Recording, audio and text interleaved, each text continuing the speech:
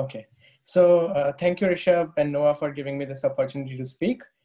And I'm very excited to present this work. The title of my work is Indistinguishability Obfuscation from Simple to State Hard Problems, New Assumptions, Techniques, and Simplification. And this is joint work with Romain, Rachel, and Amit. So let me start off by defining formally what indistinguishability obfuscation is. It's just a polynomial time compiler that takes in a circuit C and outputs an equivalent version of the same circuit C. And further, it also has an added security feature associated with it.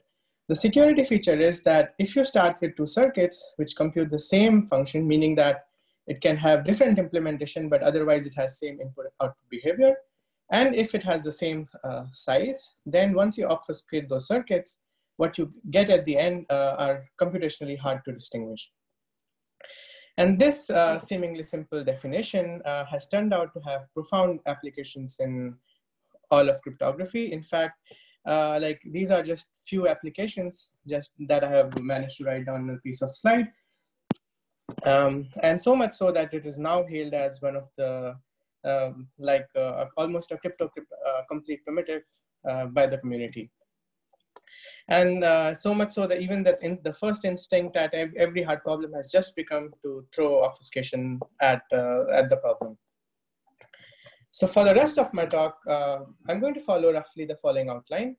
First, I will give you a brief survey of what are the constructions that are known in this for obfuscation and what are the assumptions that they make. And then I'm going to describe our main contribution, which is a new assumption. And after that, I will lay down a roadmap, which will mainly describe how we construct obfuscation based on that new assumption. And also I will describe what are the technical novelties and what are the main technical contributions of our work. And after that, I will talk about in detail some cryptanalysis that we did on these new assumptions, and also what are some of the main PRG construction contributions of our work. And so it turns out that we, in this work, propose some new PRG constructions which have some really nice properties. So I will describe that. And at the end, if I get time, I will talk about some new leakage resilience lemma that we provide in this paper, mainly to give you a flavor of what kind of techniques that go into constructing this work. Okay, so let me now start off with a landscape of IO construction. So far, all known IO construction typically fit one of the following main 3-4 categories, which I have listed down here. So the first set of construction came through this object known as multilinear maps. In fact, the first breakthrough work of Gerg, Gentry, Halevi, Rekova, Sahai, and Waters gave a construction of obfuscation based on a very direct manner. They started with this branching program, they started with a simple branching program and then suitably encoded it using multilinear map encodings. And that was the first IO candidate. Later, this paradigm was followed by a bunch of other works, in fact, very recently till 2018.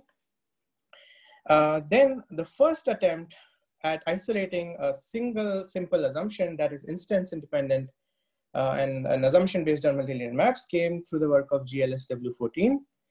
After that, it was followed up extensively, and then there was a lot of progress, and we saw at least 5 constructions where they proposed obfuscation constructions based on simple instance independent assumptions on constant degree multilinear maps. Unfortunately, however, as of now, we do not know of any single construction that has managed to give us a simple secure instantiation of those assumptions. And as you all know, the main reason behind it is that these constructions have been subject to a lot of cryptanalysis over the past few years, and there have been cycles of attacks and fixes. And then what ends up happening is that these assumptions for a simple secure construction, for a secure construction end up being quite complicated. Then recently we have been seeing some other constructions which construct obfuscation directly, just like GHRSW, but now they do not use multilinear maps anymore. In fact, they work with some new kind of mathematics in order to achieve that. So we have seen a couple of works recently about those ways. Then there is another way of constructing obfuscation, which has recently been emerging. In those works, we typically come up with frameworks which are simpler than I/O, which appear simpler than I/O, and then we show that those frameworks imply obfuscation, and then we propose candidate construction for those frameworks. So one such construction was that of noisy linear FE, which is a framework.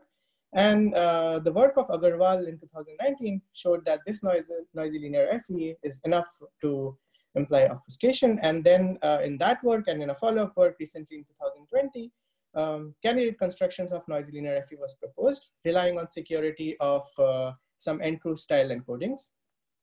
And very, very recently, in fact, in last Eurocrypt, there's this new notion of split FHE, which I find particularly exciting, where they proposed this notion of split FHE, and then they showed that this implies I/O.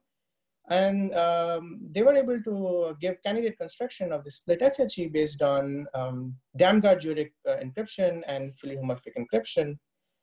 In fact, you heard a talk about this only last week and in the same seminar.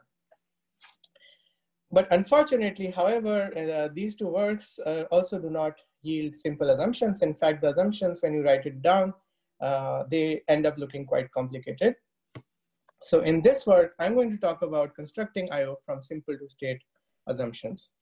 So let me clarify what I mean by simple to state. I mean that these assumptions on which we want to construct I/O should be instance independent, succinct, and falsifiable. So in this work, I'm going to follow up mainly on the work of AJLMS and JLMS, both of which appeared in 2019. And at this point, let me remark that there's another work of Agarwal, which also gave a construction of indistinguishability obfuscation from a simple to state assumption that can be instantiated either using the assumption given in AJLMS 19, or via a degree 2 pseudorandomness assumption for which we do not know of any secure instantiation as of now. And we will not follow up on that work. So today I'll just follow up on JLMS. So let me now give you the state of our theorem statement that appeared in the work of JLMS 19. The theorem said that you can construct sublinearly efficient secret key functional encryption from a sub-exponential time hardness of following assumptions. The assumptions are SXTH assumption over bilinear maps, the learning with error assumption, Boolean PRGs over for NC0 with polynomial stretch, and a new notion which is called as perturbation resilient generator, also abbreviated as delta RG. Okay, so now I want to remark a few things about this definition. First, that in this work, they use sub-exponential time hardness of the following assumptions. The first three assumptions, SXTH, LW, Boolean PRGs, they have been out there for a long time and they are considered standard. The last assumption is really the new assumption. So we are going to, for the rest of the talk, focus on this new notion of delta RG and understand our work with this comparisons to this assumption of delta RG. And now, once you have this sub-exponentially secure secret key functional encryption, then you can use a known set of transformations, in fact, a sequence of transformations, which are outlined in the work of BV, AJ, BNPW, and KNT to obtain I/O. Does anyone have any questions till this point? Okay, so I'll proceed. Now, in order to understand our work, first let us try to understand the assumption that was laid on JLMS in a bit more detail.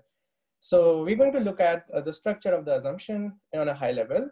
On a high level, roughly, the assumption has the following structure. It has instance of the following form. So it has two components. The instance has two components. The first component are some set of polynomials. They are n to the 1.1 polynomials with n inputs, okay? So n inputs, n to the 1.1 polynomials, where each polynomial have integer coefficients. So they are from zx1 through zxn, and they have constant degree. Okay, and these inputs, e1 through en, they are sampled from integers from a random domain of at random from some domain minus b comma b. So these are your polynomials. But along with that, the assumption also gives some leakages on these errors, on these inputs, e1 through en. So namely, in the assumption, there were also some LW samples which look like this. You had LW samples which used errors ei, which appeared as inputs to the polynomial. So roughly that was the structure of the GLMS assumption. Now, this is great. But I would like to point out that there are some nice properties, and then there are some not so nice properties of this assumption. And interestingly, what turns out is that both nice and not nice aspects are the same. Namely, this assumption and the style of the style of assumption and this area has been new and evolving. So let's look at the positive aspects first. The first aspect is that this assumption is simple to state. So this is great. And what's also interesting is that it differs from most traditional crypto, which is done over ZP or like finite groups or F2 and things like that. Second nice thing about it is that historically speaking, polynomials have been around for a long, long time. And in fact, if you consider a problem of finding roots, that's actually NP hard. So this sort of provides some anecdotal, suggestive plausibility that these assumptions might have some inherent hardness in them. Okay, so this is only suggestive. And the third nice property is that this is a great reason to study average case polynomial inversion problems, because this problem has huge implications in cryptography.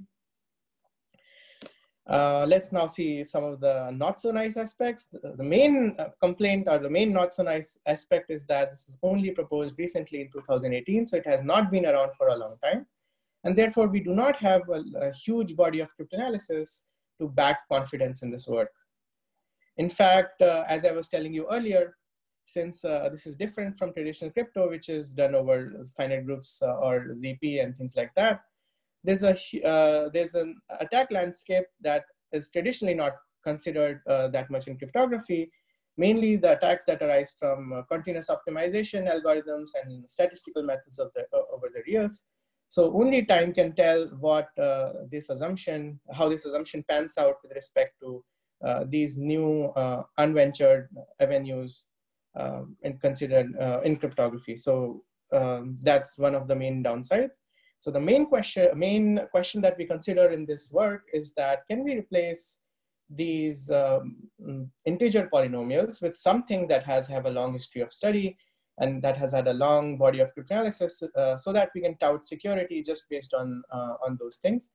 And in particular, more specific question is, can you replace it with Boolean PRGs that have been around for a long time with us? So in fact, that is what we do in this work. We are going to propose a new assumption. And our assumption actually relies on interaction between two assumptions that have been around much before our work. So the first assumption is learning with error with binary noise, LWBE.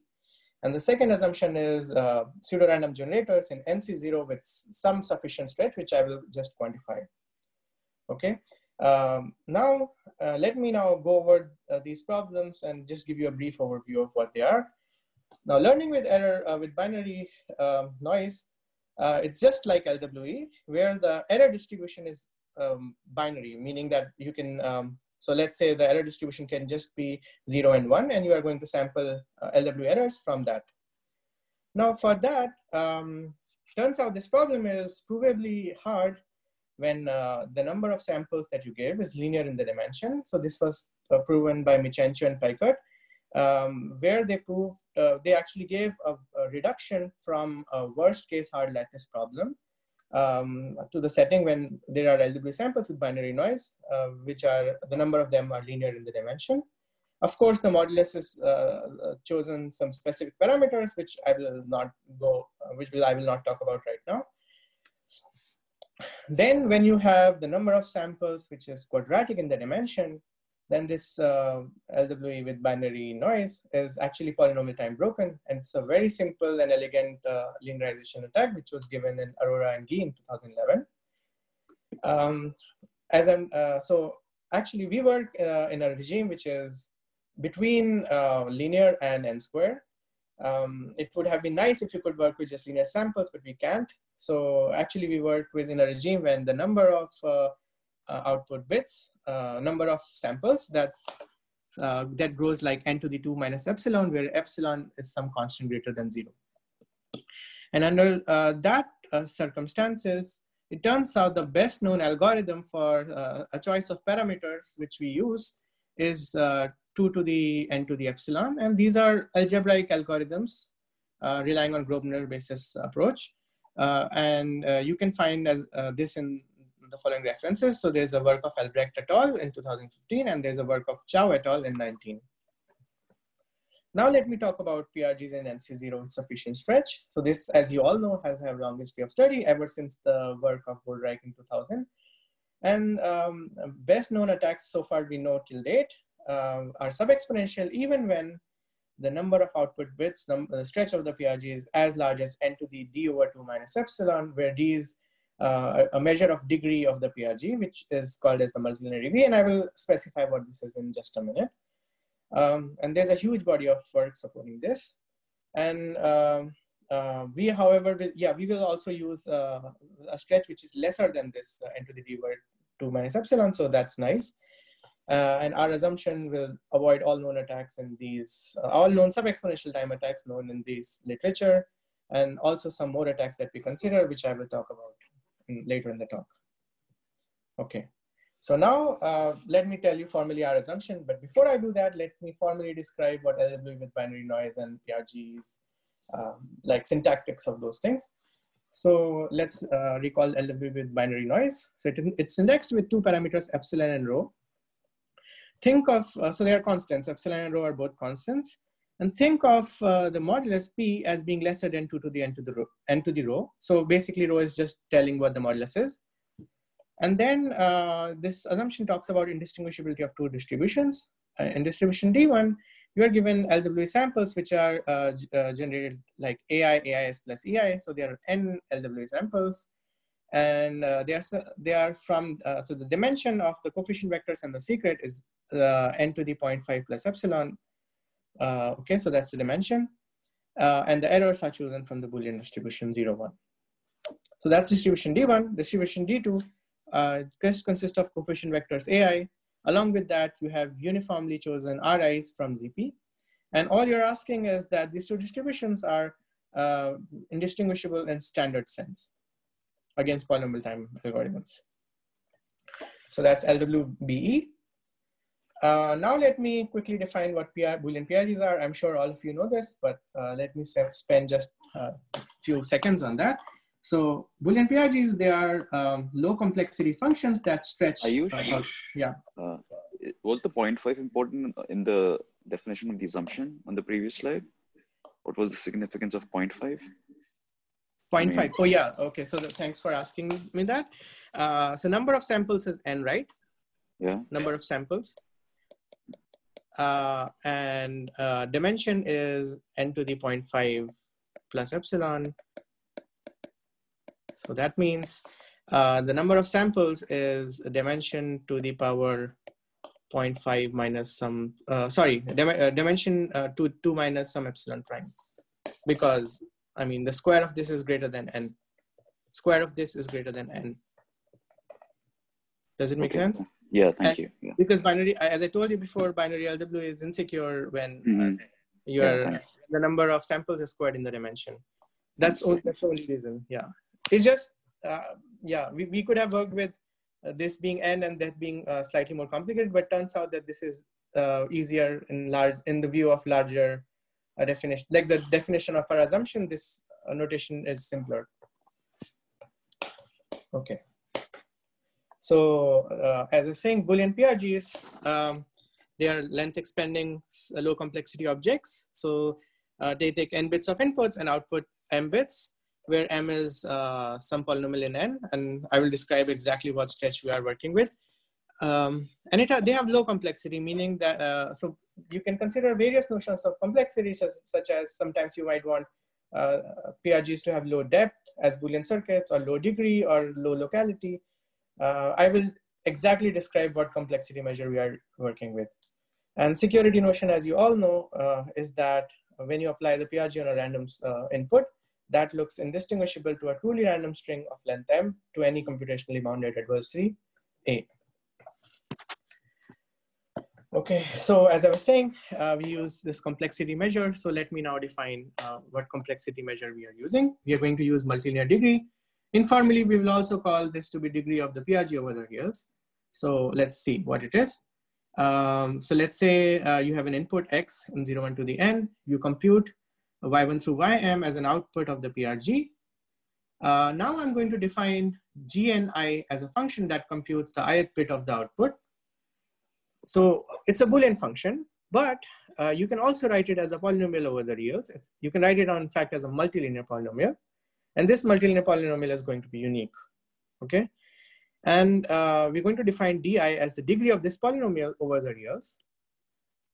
And simply the multilinear degree of the PRG is the maximum of all degrees from I in 1 to m. Now, just for the sake of clarity, let me define one way in which you can write these multilinear polynomials. So if you have a circuit like that, you can replace gate by gate each gate with a polynomial. So suppose you encountered x1 XOR x2, you can replace it with this polynomial. Suppose you encountered x1 and x2, you can just replace it with a multiplication. And finally, as everything is as Boolean, as every variable is Boolean, simply xi square is xi. Okay, so this allows you to write multilinear polynomials. And in fact, I worked out an example like this. So if you want, I can stop here at the moment, but it's really something that you could figure out offline, and it's really simple. Okay, so now we have seen the definitions of binary LWE and PRG, so we are now ready with our main assumption. Our main assumption is actually really simple, and it borrows parameters epsilon and rho from binary LWE, and it gets a parameter g and its degree for the multilinear degree from the PRG assumption. And now it's an indistinguishability of two distributions. In the first distribution, you have binary LWE samples, AI, AIS plus EI, where EIs are chosen from 0, 1. There are n LW samples with dimension n to the 0.5 plus epsilon. The modulus was chosen according to be less than n to the rho, as I've described before. Along with that, you are going to give out PRG evaluation on the input error vector. Basically, PRG is simply applied on E1 through En. Now this PRG has degree D, but we require this PRG to have a stretch of this n to the ceiling of d by 2 times 0.5 plus epsilon plus rho. So this might sound a little complicated, but roughly what we are asking is that the stretch should be more than n to the degree over 2 times 0.5 plus any constant. And once you have a stretch more than this, then you can backtrace epsilon and rho and instantiate your assumption. So this is a number to keep in mind, n to the d over 2, the ceiling, times 0.5. And when d is even, then just translate that it's just n to the degree over 4. Okay. So our assumption states that this distribution that I was telling, AI, AIS plus EI, along with the PRG outputs, look indistinguishable in standard sense from another distribution, D2, which consists of LW samples again. But now, instead of PRG output, you have truly random string of length n. And that's it. That's our assumption. Okay, and you're asking standard indistinguishability against all polynomial time adversaries with the negligible advantage. So I hope the assumption is clear. If anyone has any questions, please let me know. Okay, so let me now state our main result. So we proved that if you are willing to assume standard polynomial hardness of the following assumptions, LWE, standard assumptions over bilinear maps, SXDH and bilateral Boolean, Along with that, if you assume this assumption that I just described, GLWE leak, then you can construct a public key sublinearly efficient functional encryption scheme directly from these three. Okay, so now I want to stress a few points, in, like just to compare it with the JLMS assumption. First, we are only making use of polynomial hardness to construct FE. We are no longer requiring sub-exponential time hardness, which is non-standard. And then we directly construct public key FE instead of secret key FE. So these are one of the two high-level main differences. And then once you have this, then you can bootstrap it to IO using this transformation of Vitensky and Vaikunathan and Anant and Jain. Okay. So just let's do some final comparison with JLMS assumption. So I'm going to write, so this is our assumption on the left. On the right, we have the JLMS assumption. So let me quickly recall what JLMS assumption was, like in just rough detail. There, you had the same overall structure. There were LW samples, and then there was a leakage, which was a polynomial evaluation on the errors. The errors were chosen from a wider domain, like let's say -n to n. And in the second distribution, you had the LW samples, but now instead of the polynomial evaluation, you had polynomial evaluations perturbed with some small value delta J, which was chosen adversarially by the adversary, and they had to be some bounded integers. And we were asking that these two distributions for some sub-exponential size adversary is weakly indistinguishable. Okay. So now, once we have this thing, we can just compare our assumptions. So first, I would say positive aspect of our assumption is that we are using PRGs. So now we have some cryptanalysis to back this up. Second plus point is that now we work with only polynomial-sized adversaries. So that's also good. The third plus point, which I feel, is that we are using negligible advantage instead of 0.99, which really helps us in getting rid of the security amplification step, and our constructions become much more cleaner and direct, and also gives us better quality assumptions. And there's one more plus point, which is very nice, is that our assumption is no longer interactive. So remember, in the JLMS assumption, these deltas were chosen by the adversary. So now there is this completely non-interactive assumption. And that's about it for the plus points. But I also feel that there are some negative points, and let me state that. The main negative point is that we are using error to be Boolean as opposed to standard n minus n to the n, and this might make the LW part slightly insecure. So that is roughly some sort of comparison that I wanted to do. So now let me describe the roadmap of the construction and how we get this result. So we actually, before I tell you the roadmap, I need to define a few notions, mainly the notion of partially hiding functional encryption. So what partially hiding functional encryption is, it's just a generalization of a normal regular functional encryption, where you also have 4 algorithms. So let me go over them one by one. So there's a setup algorithm, which is serves the same purpose. Then there's an encryption algorithm, but now as opposed to just taking one input, the encryption algorithm will take 2 inputs, X and Y. And then it produces a ciphertext that's like normal FE, but also it just completely reveals the X part of the input. So roughly intuitively, we are not asking the scheme to hide the X part of the input. And therefore, we will call X the public part and Y the private part of the message.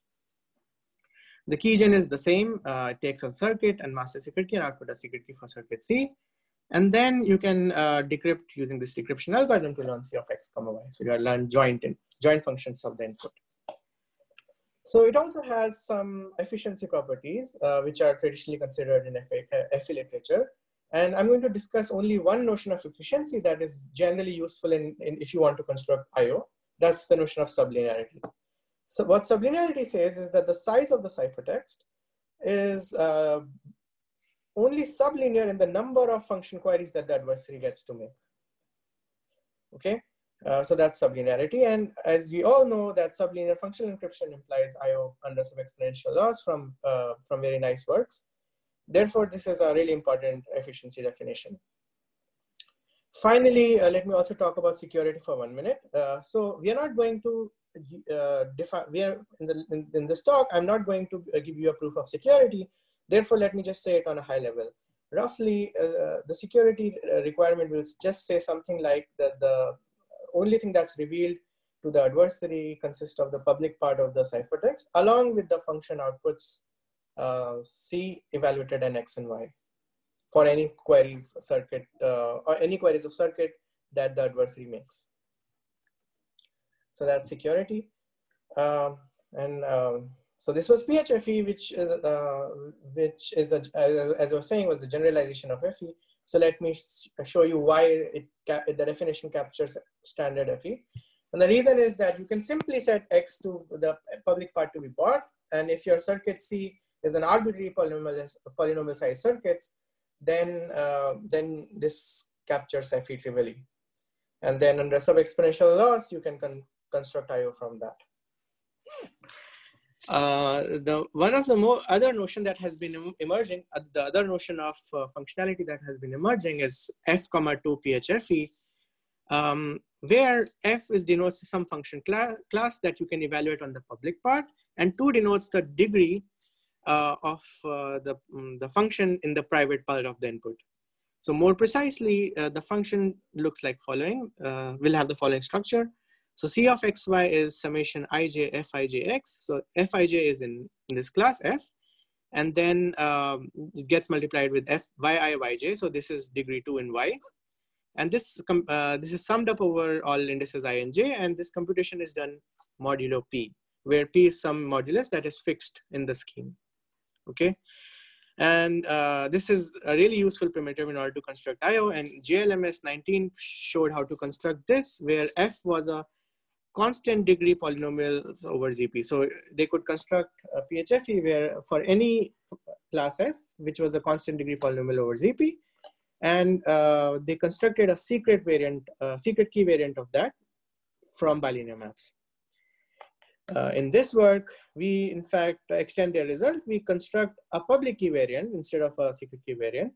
But this F now can be any arbitrary polynomially sized arithmetic branching program. And in fact, it will cover arithmetic NC1. So it's even more expressive in terms of functionality. Note that I want to stress that this public key variant is essential, that this is the thing that helps us in order to construct public key FE directly. Okay, so now once you have this definition, the roadmap, let's recall the roadmap of JLMS, and it might already appear to you that it is pretty complex and complicated. So they started with this secret key NC0, 2 FPHFE, where the public part was constant depth circuits. And then they used it with FHE schemes and this new assumption that they make, delta RG, to construct a weakly secure sublinear secret key FE for constant depth Boolean circuits. And then they did another bootstrapping by using PRGs in NC0 to construct sublinear secret key FE for circuits with weak security.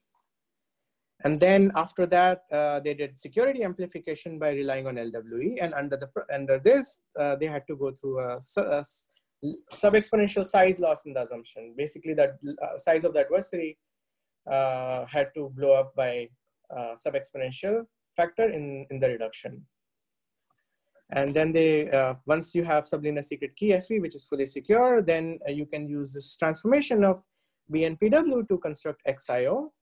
And then you can use a scheme of GKPVZ, which is a succinct FE scheme instantiated from LWE to get public key FE with this BNPW16 transformation.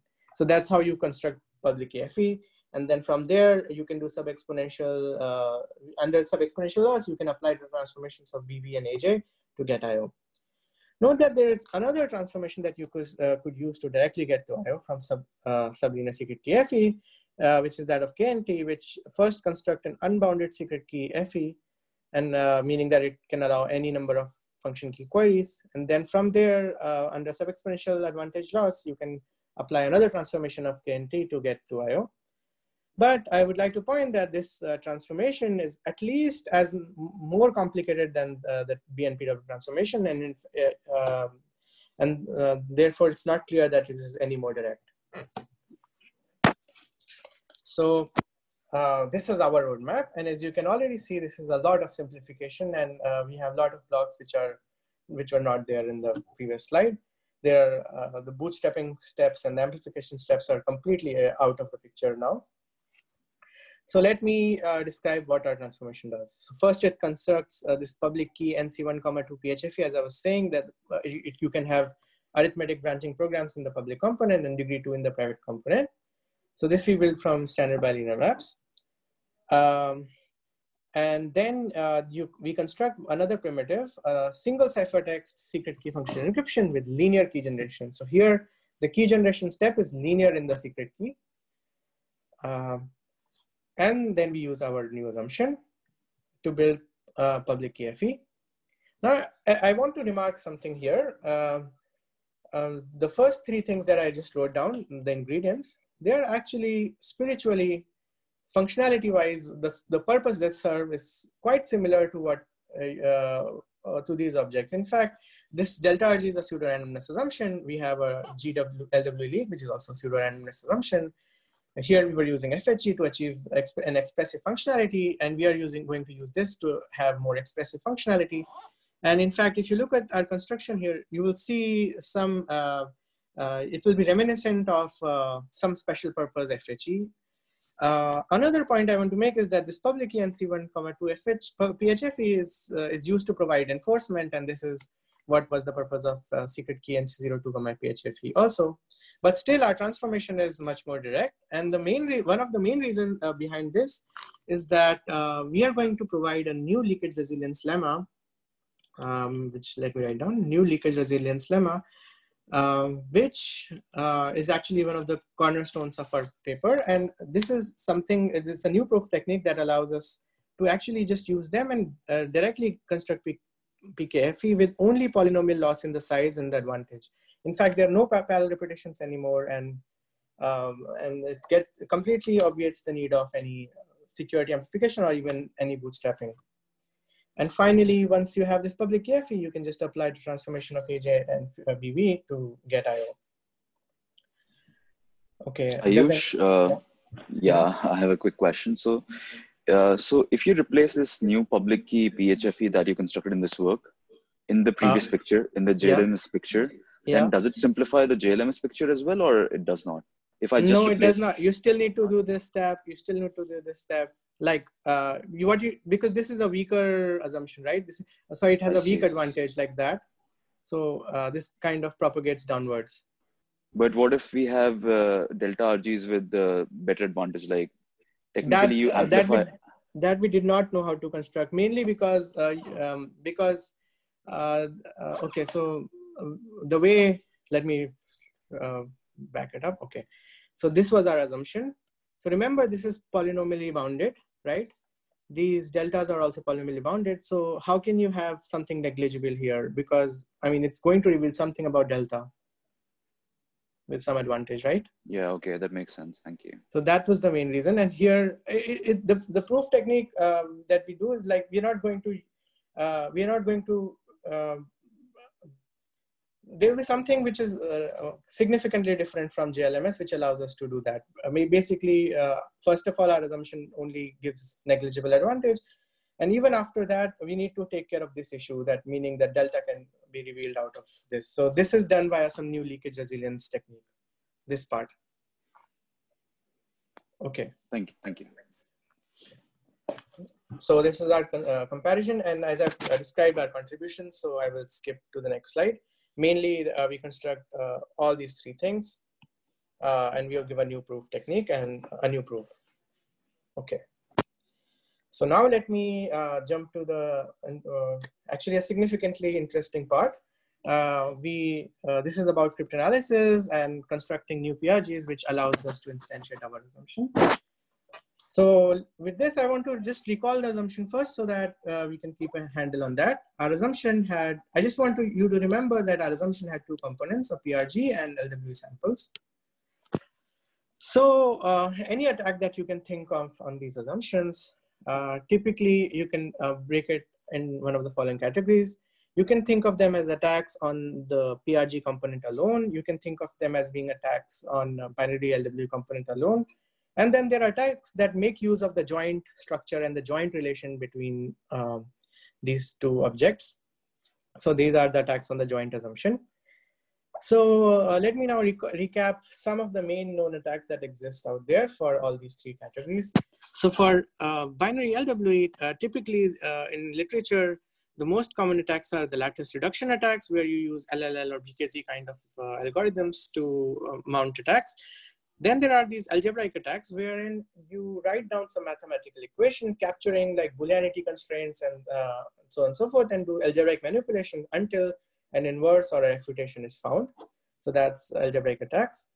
And then there are attacks on PRGs. And for PRGs, actually the literature is really systematic and organized.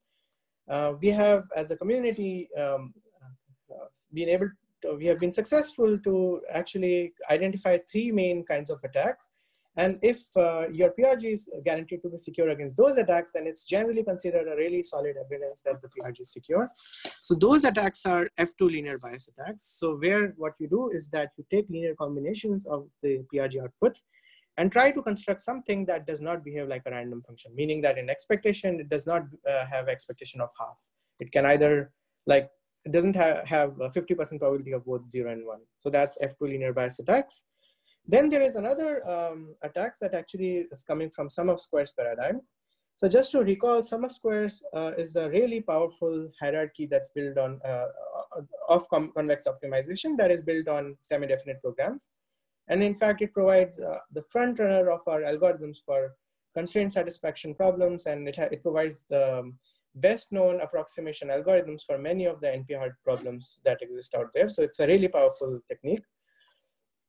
And then there are algebraic attacks here also, wherein you use these mathematical equations that you have and try to use that to do algebraic manipulations and mount algebraic attacks on that. And this can also be studied in conjunction with what is known as guess and determine attacks, where you guess some bits and then do your algebraic derivations and then see if your guess was correct or not, and so on and so forth. So this is about PRG. And then I was talking about attacks on the joint assumption.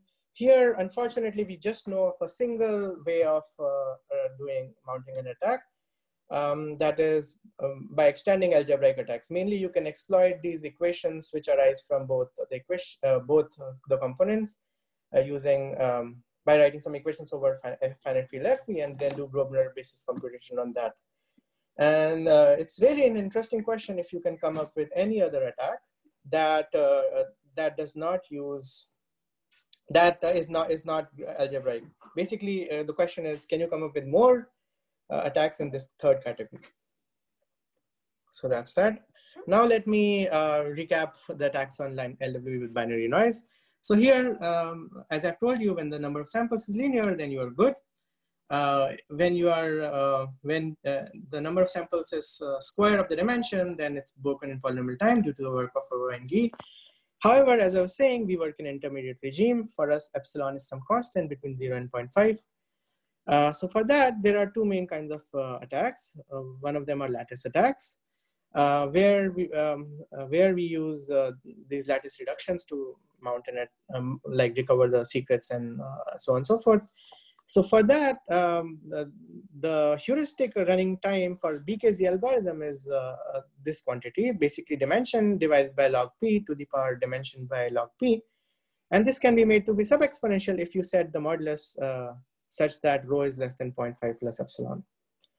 Okay, so this the reference for this is a slide that I saw from Damien Stelle.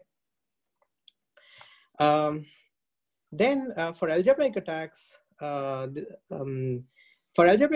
picture is really nice. It turns out that in a sequence of works, namely by Albrecht et al. And then follow up Chow et al., they established that the Grosvenor basis algorithms take this much time, 2 to the n to the 2 epsilon, where epsilon was this. Okay, so that's about algebraic attacks. Now, let me discuss some attacks on the PRG, but even before that, I need to tell you what candidates we have for PRG. So we are going to use Goldreich PRG, and I'm sure all of you might know what Goldreich PRG is, but let me nevertheless quickly describe what it is. So Goldreich PRG is indexed with two things, a hypergraph H and a predicate P. P is typically a constant local predicate. It's a Boolean predicate. It takes L bits of input and outputs in 0, 1. And now this hypergraph will basically tell you how to evaluate the PRG. In this hypergraph, there will be two sets of vertices. One set is this, the other set is that. In the first set, there are nodes corresponding to the input. Okay, so there are n inputs, so there will be n nodes. And the second set consists of nodes corresponding to the outputs. So there are m outputs, there are m nodes. Now it's a bipartite graph. So every node in the output set is going to be connected with L input nodes, okay? So the degree of output node is L. And then this tells you how to evaluate the PRG. Basically, in order to evaluate the output bit, you will take the corresponding node and apply the predicate on the neighbors of that node, in neighbors here in the input node. So that's what you do. And this way you can evaluate the PRG. And typically this hypergraph is chosen to have high expansion properties, but you can make sure that this happens by sampling as randomly. So this tells you how to evaluate the PRG. Now, typically, we are working with multilinear degree, and the PRG is L local, so you can obviously see that the degree is going to be less than L. That's because any degree L Boolean function can be written as a degree D polynomial, degree L polynomial. So the degree is less than or equal to L, and typically what this PRG provides, they provide the stretch that looks like n to the omega of L, that means n to the some constant times L. That's what we want to optimize here. This depends significantly on what predicates that you are choosing. So let's look at one of the predicates in fact, one of the first studied predicates, that is the predicate of TSA. It stands for try, sum, and. So it takes 5 bits of inputs and then XORs the first 3 of them, and then XORs it with product of last 2. So that's it, that's TSA. And you can see that it has locality 5. Over F2, it has a degree of 2 because this is the only nonlinear path. When you write it down as a polynomial over the reals, it turns out it has a degree 5. So you don't get any benefit here. And this is believed to be secure against all sub-exponential time algorithms as long as the number of output bits is less than n to the 1.5 minus epsilon, where epsilon is some constant, any arbitrary constant. You can choose it to be as small as you want. And really the evidence for this is very well founded. Basically, there are known F2 linear attacks lower bounds which were proven in the work of O'Donnell and Whitmer. And then there are SOS lower bounds against algorithms running into the n to the epsilon time. This was also proven in O'Donnell, Whitmer, and KMOW. And then for algebraic attacks, actually, we do not have any lower bounds, but all known algebraic attacks take sub-exponential time. So that seems good. And the question is, can we use it to instantiate our assumption? And turns out the answer is no. And the reason for that is that the degree is 5. And remember, we want the stretch to be more than ceiling of 5 by 2 times 0.5. So this, so this thing is 3. So n to the 3 times 0.5, which is n to the 1.5. And turns out with this stretch, actually the predicate is broken. So you need the stretch to be more than n to the 1.5 plus constant, and you can't handle that. So we need to do something, and for the next part of the talk, let's focus on how you can build predicates which give us what we want, and how you can also make sure that they are not broken. So it turns out for PRGs, there are really nice systematic study, and it turns out that we have boiled down to just 2 parameters that suffice for parameterizing upper bounds, lower bounds, and the running times for all of the 3 attacks nodes. So these were introduced, they existed much before, but actually this kind of formal theorem statement appeared in the work of Applebaum and Lovett. So let me tell you what these parameters are. So first parameter of importance is k-wise independence. So what is k-wise independence? We say that a predicate P is k-wise independent if for if you XOR that with any set of variables corresponding to a set of size less than equal to k minus 1, and then you XOR with the predicate, then this does not make the predicate unbalanced. Namely, we say that it's k-wise independent if XOR of the variables I and S XOR with predicate takes probability with probability half over the inputs, it maps to 0. With probability half, it maps to 1. So it's in expectation, this is half. So that's what k-wise independence means. Is the definition clear? Okay. Another parameter of importance is rational degree. And a rational degree is a degree over F2. Okay, so what is rational degree? It's just a minimum degree for which you can find out 2 degree E polynomials Q and R, such that when you multiply P with Q, you get R over F2 x1 through xn. So that's rational degree. Okay, let me repeat myself. Rational degree is a degree E, minimum degree E, such that for which you can find 2 functions Q and R of degree E, such that P times Q is R. Okay, so once these parameters are clear, then actually the story is really, actually I'm cheating a little bit in the sense that you can work with more fine-grained aspects of fine-grained variants of rational degree to get more fine-grained trade-offs, but asymptotically they don't change the story a whole lot. So therefore, for simplicity, I will just work with these 2 parameters. So for linear attacks, it turns out there are polynomial time attacks when the stretch n to the s is greater than n to the k by 2. So I'm going to denote the stretch with n to the s for this slide.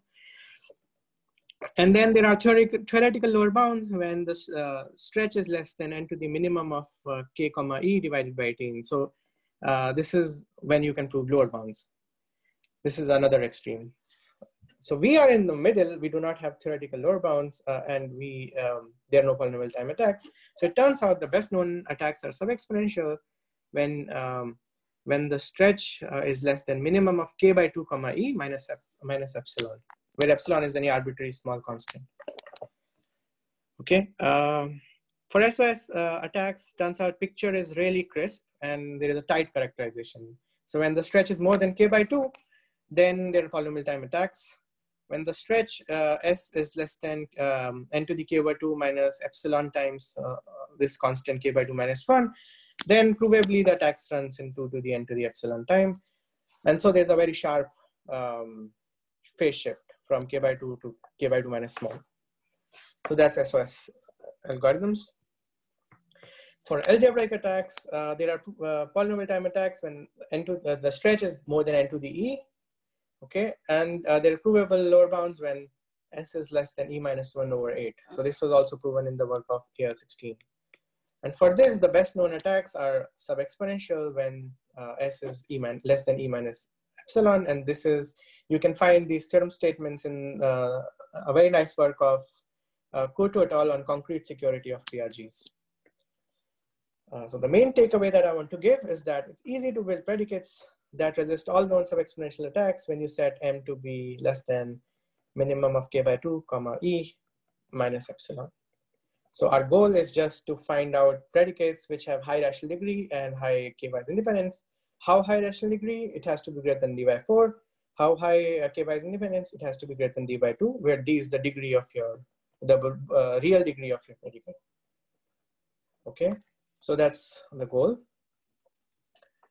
So let's now jump straight into it. Let's just look at all the predicates that exist out there and see if you can instantiate. So the first candidate that we can use is that of XOR majority. It's considered one of the most secure predicates out there. So it's 2L local predicate. It takes 2L inputs. Okay, and then what it does, it XORs the first L of them and then XORs it with the majority function applied on the remaining L. Okay, and for this, it turns out this is L plus 1y is independent. Why? Because these are L-wise independent comes from the fact that you are XORing L independent variables here. And then since majority is balanced, it's a balanced function, therefore it provides one more degree of freedom. So it's L plus 1. The Boolean degree, the real degree, when you write it down as a polynomial, turns out it's 2 to the 2L, and it's actually, I'll leave it as an exercise for you to verify. The third thing is the rational degree is actually L plus 1 over 2. Now, this is not something that is easy to see, but it's actually proven in the work of CM01 in 2001, where they proved that this is the maximum possible rational degree for any predicate. So it was L plus 1 by 2. The maximum stretch, therefore, you can get from this, from our intuition, is n to the L plus 1 by 2 minus delta. For this, what we require is n to the ceiling of d by 2 times 0.5 plus epsilon. It works out to be n to the L by 2 plus epsilon. Now, you can set epsilon and delta so that this quantity is greater than that, and then you can use it to instantiate. But this should already seem like a very tight margin, because the maximum stretch is n to the L plus 1 by 2, and required is n to the L by 2, so there's not a room to play with. In order to address this issue, we actually consider a very nice predicate that was proposed in the work of Lombardi and Vaikunathan, where they propose this modification of the TSA predicate, which will denote try, sum, parity, and TSPA. It is a 5 local predicate. So it XORs the first 3 of them as like a TSA predicate. Then it XORs it with something else. So in TSA, you XOR it with x4 times x5. Now you're going to XOR it with x4 translated with x2, product with x5 translated with x3. So it's just TSA where these last 2 variables are translated with some variables here, so that they are no longer independent. So for this, it turns out that it's 3-wise independent. This is somewhat non-trivial to see, but you can believe me on it, and I'll also show you later how.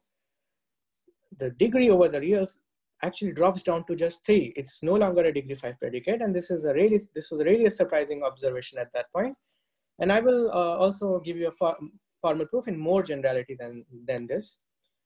And finally, the rational degree is 2, and it's in fact the same as TSA. The rational degree is preserved by this. So therefore, the maximum stretch you can hope for is n to the 3 by 2 minus delta. In fact, the authors themselves proved lower bounds for n to the 1.25 minus epsilon, whereas the required stretch is just n to the 1 plus epsilon. So now you get a lot of room to play with the parameters. So what we do next is that we give our own degree halving transformation, which literally reduces the degree by a factor of 2, and it's inspired heavily from the Lombardi-Vaikunathan predicate. So suppose you had an original predicate which does XOR G. So as an example here, G was majority. It's a 2L local predicate. So this looked like this. Okay, you XOR first L of them, and then XOR it with G applied on the remaining L. Our transformation, what it does is that it takes XOR of first L, and then XORs it with G applied on translated set of variables. So namely, instead of XL plus I input here, you're going to replace it with XL plus I XOR XI. So it's translated with variables from here. So that's our transformation. And for this, let me now compare what this transformation gives. Let me now give you why this is useful. So let's start with XOR majority. We had already worked out parameters for XOR majority. The rational degree was L plus 1 by 2. The k-wise independence was L plus 1, and the degree was 2L. Now let's see what happens in this predicate. So the rational degree actually just preserves. It's the same. K-wise independence drop a little bit. It goes from L plus 1 to L. And there's a reason behind that, and I will show that later. The degree from 2L just drops down to L. And so what it does is that if your maximum stretch was n to the L plus 1 by 2 minus delta using our intuition, that does not change a lot. It just goes to n to the L by 2 minus delta, but the required stretch drops from n to the L by 2 to n to the L plus 1 by 4. And then it gives a lot of room to play with parameters in order to instantiate our assumption.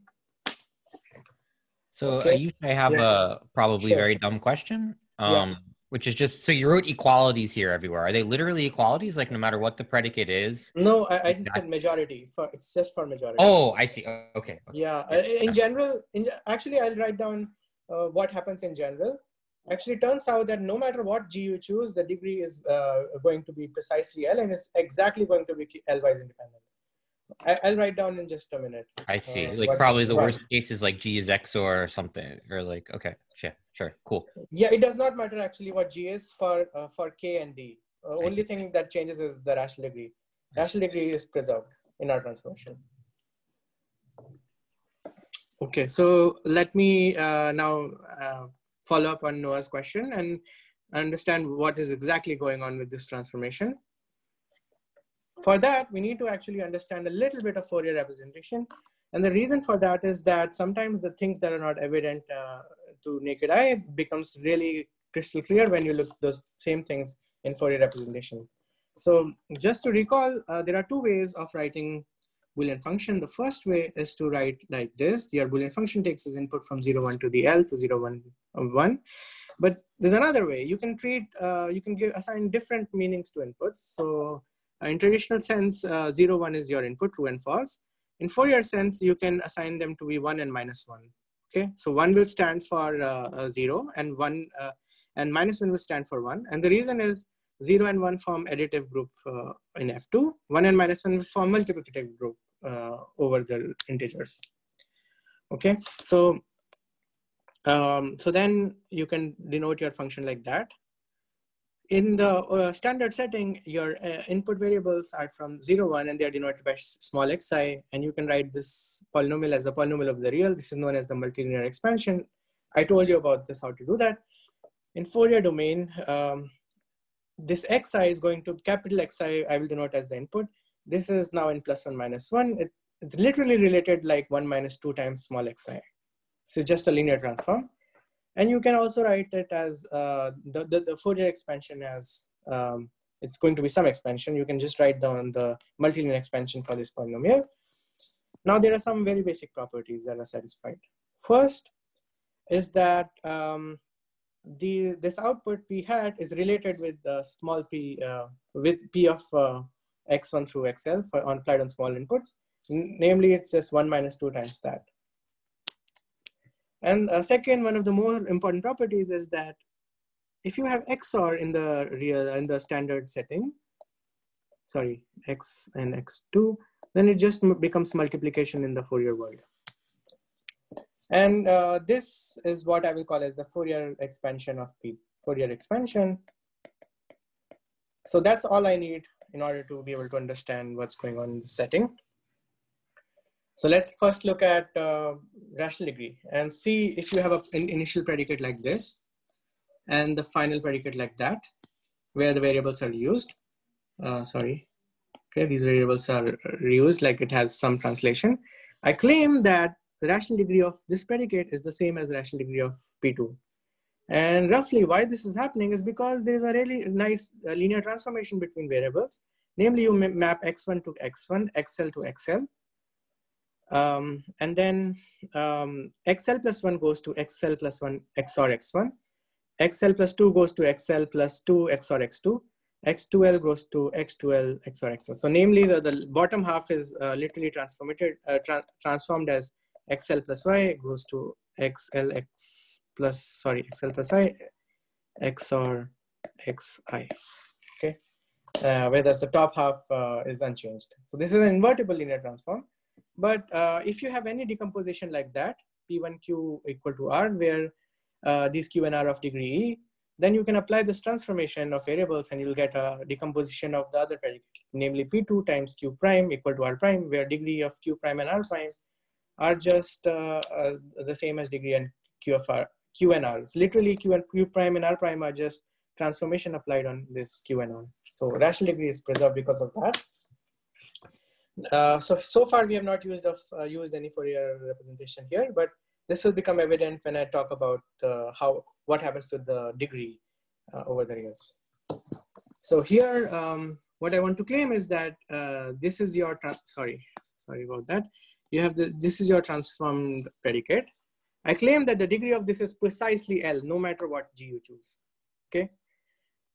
And the reason for that is that you can write it as in Fourier transform, you get P of G, the XOR becomes product, so capital Xi product I from 1 to L times the Fourier transform applied on the other function G. Now you can write the Fourier expansion of this function, which is going to be some polynomial like this. Remember the inputs that G takes is an XOR of two things. So I'm going to replace it with multiplications in the Fourier world. So XL plus 1 XOR X1 becomes X1 times XL plus 1, X2L XOR XL becomes XL times X2L. And then I'll write it as a sum. These are the coefficients. And this is the monomial corresponding to the set S. So for every set, there'll be Xi and there'll be Xi plus L. Now remember, each Xi square is either plus 1 or minus 1. Sorry, Xi is either plus 1 or minus 1. So Xi square is 1. So therefore, you can simplify this and take this thing inside, and what you get is just a homogeneous degree L polynomial over the reals. And that's why this is going to have a degree of L, and it will also be L-wise independent.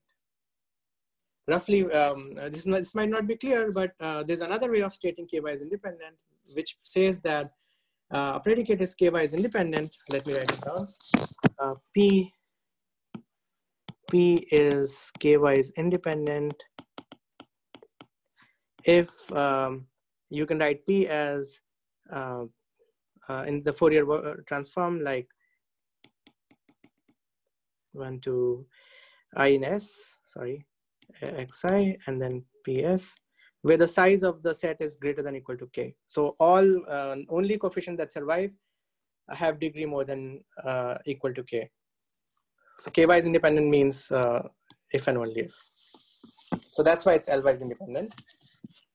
And that's it, that's our transformation.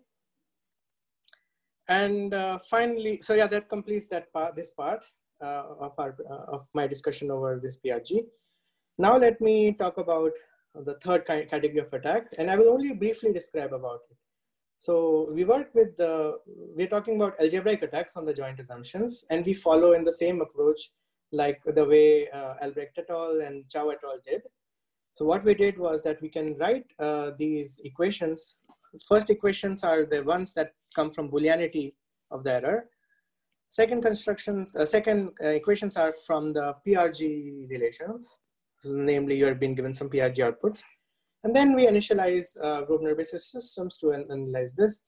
And the question is, can you solve this to recover S? And based on our initial calculations, it seems that the Grosvenor basis algorithms should also take some exponential time. And we're kind of using same inherent assumptions that were made in the initial works to cryptanalyze binary LWE. And this is something that Amit also talked about in his talk in the Simon's workshop on obfuscation, where there was a session on obfuscation. Okay, so that is about algebraic attacks. And roughly this table kind of summarizes the state of known attacks. So these are the algorithms that we consider. SOS is only over the PRG, BKZs are lattice reductions, applying only to binary LWE. Grosvenor bases are applied on both PRGs and LWE. And then CDMRR represents the state-of-art algebraic attacks on the PRG part. And we instantiated these predicates, TSA, XOR, and low degree version of majority. We calculated what is required, which looks like this, and what are we actually getting. Using this, we actually calculated, back calculated values of epsilon and rows. We set rho to be epsilon by degree. And once we did that, we found out running times, and they behave sub-exponential in all these parameters, in n, sub-exponential in n, and they are raised to the powers which are constant, which are roughly like this. Does anyone have any questions about any of the attacks or PRG constructions or this? Okay, so let me proceed. Next, unfortunately, I don't have too much time about this, but let me now talk to you a little bit about the new proof technique that we construct in order to get polynomial security proof. And we call this, so let me actually, our theorem actually applies to a lot of general things, but I'm going to give you one specific use case where we can apply this lemma. So here is the use case. So in typical FE schemes, if you consider, for example, in AJLMS and in JLMS and other works, typically what you learn is some group exponentiated to some small error, where this error is related to some FHE ciphertext of the message that you want to hide. And this is typically smudged by some pseudorandomness generator. Okay. And adversary gets to ask, let's say, some n to the 1 plus epsilon queries. Okay. Now, it turns out that for us to be able to recover the output, this error plus the PRG has to be bounded by polynomials. Otherwise, we won't be able to do discrete log. And so this puts a lot of pressure on our assumption, because this is only polynomially bigger than the error, and you can't information theoretically hide this. So the smudging lemmas that exist out there, they don't apply. In order to handle this issue, these works typically find a workaround by using security amplification, and this significantly blows up the quality of the assumption and also makes it very complex.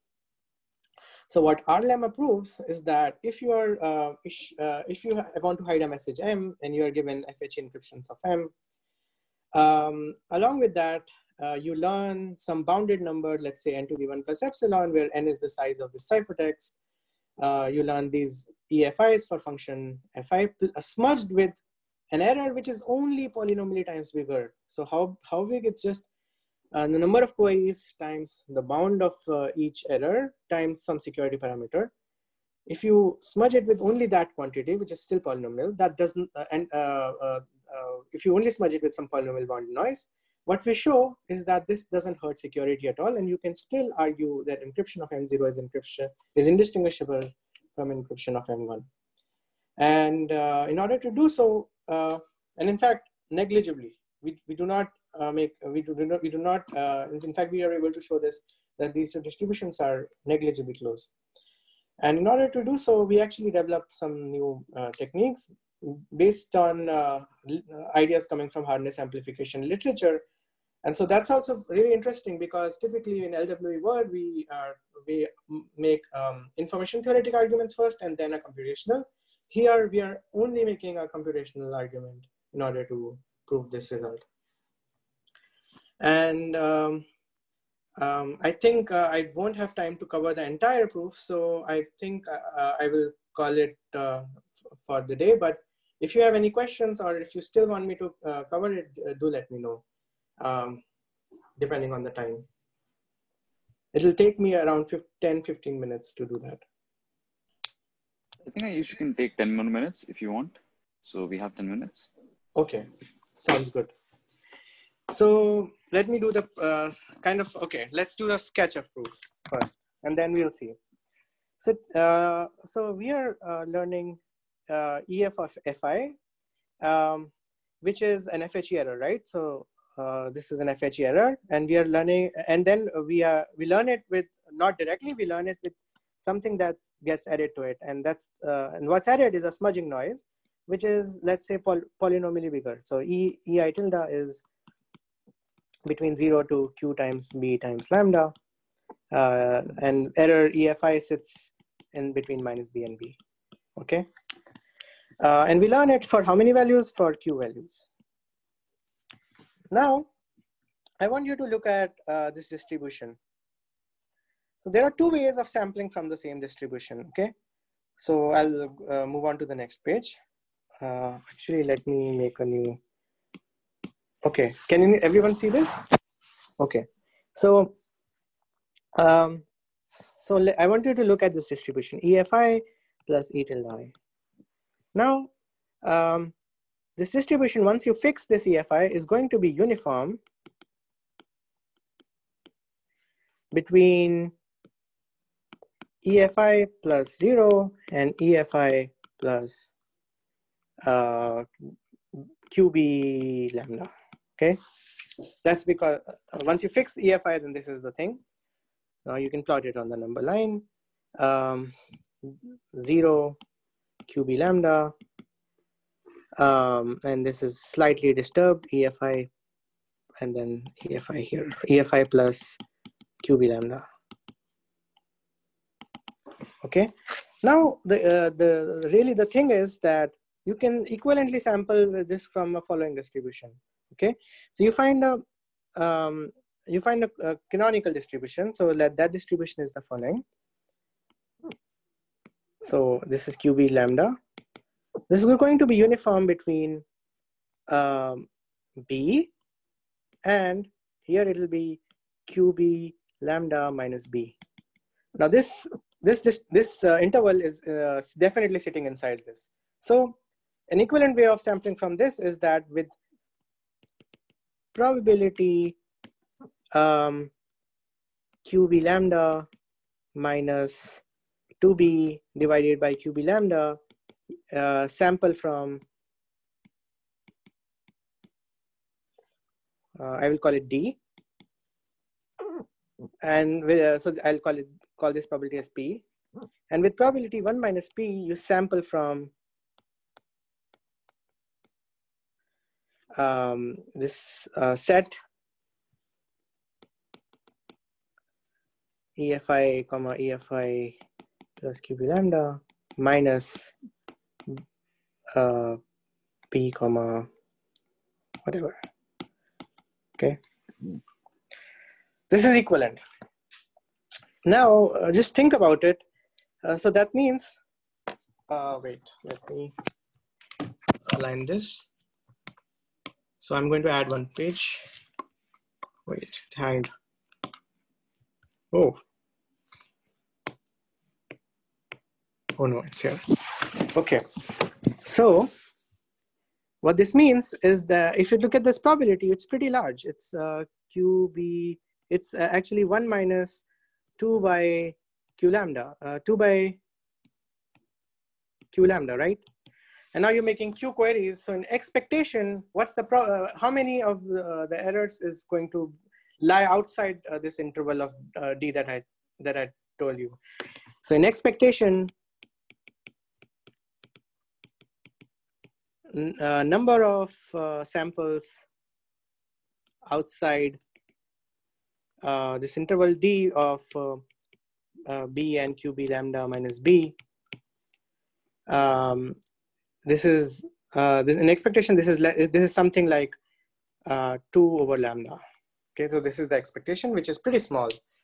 And in fact, with probability lambda to the with probability something like 1 minus 1 by lambda to the C, at most C of them, C values will lie outside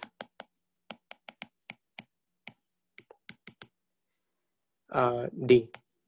Okay, so this should already ring a bell that actually the information that you learn is not actually that much. Typically, in a typical circumstance, you're going to learn C indices on which you're outside, and then for those many indices, you're going to learn approximately logarithm of B plus QB lambda bits. Okay, so this is information theoretically that we learn. Now I want you to look at a lemma that in general helps us to convert information theoretic arguments like this into a proof. And that lemma is this leakage simulation lemma that was proposed by JP14, and it was also studied later on. So what this lemma says that is, take any arbitrary distribution from 0, 1 to the n, and let's say you have any function such that the length of that, the output length of the function is bounded by L. So F is some auxiliary information on X. Then it says that take any x and any f applied on x. This for every size of adversary that you want and any advantage epsilon, you can find a function that efficiently mimics f. You can find a circuit that mimics f, but it's much more efficient, meaning that the size of f is only s epsilon to the minus 2 times 2 to the L. So S is the size of the adversary that you want to handle, epsilon is the advantage that you want to fool with, and 2 to the L is just L is the length of the output that you want to simulate. So what this says that you can find a circuit such that this is S epsilon indistinguishable from x comma h of x, but now h is small. Okay, so what it says, it just gives you a way of converting something inefficient or information theoretically large to something which is efficient. And that's exactly what we do here via some arguments. And actually I think that will require me some more, I like quite a bit of time to formally nail down the arguments, but I hope I am able to convey you the main idea. And I think the paper will be out really soon. It's not out there on ePrint, and I will, and we will try to push it in a few days. So you could take a look from there about the formal proof. So with that, very much. Conclude. And any questions? First of all, thank you very much, Aayush, for the wonderful talk. And people can unmute themselves and sort of give a big round of applause. And now, feel free to ask any questions. Now, I think people can just unmute themselves and ask questions. You don't need to type in the chat. So please do that.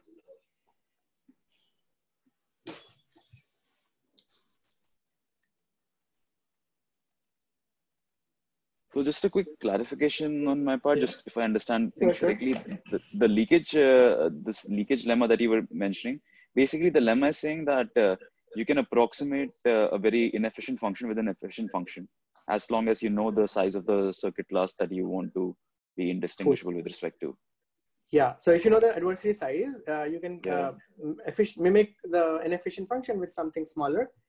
And that something smaller you can choose by, like you need to know what advantage you want to fool with and what's the length of the information that you want to mimic. And so L is... And in your work, you're only working with polynomially bounded adversaries. So I'm assuming that the size of the circuit or the size S that you're picking here is something sub-exponential for... Exactly. So for FE, S is polynomial. Yeah. And epsilon is also polynomial. So if you want to construct FE. But still, when you set the... So does this S appear only in the proof? But when you do the sort of the setup of the entire system, then it appears only in the proof. It doesn't. Okay. So that's why it is more like a non-uniform reduction. Exactly. So we have an adversary, and let's say it claims that I will break your scheme with 1 by lambda to the C. Then I'm going to give you a reduction which shows that he cannot break it with 1 by lambda to the C. Okay. So that's how you argue negligible. And just one more clarification. So the assumptions that you have are the how to put this? I'm just wondering, okay, if this non-uniformity appears in the proof, does this non-uniformity also sort of appears in some sense in one of the assumptions? It doesn't seem to be the case, right? No, wait.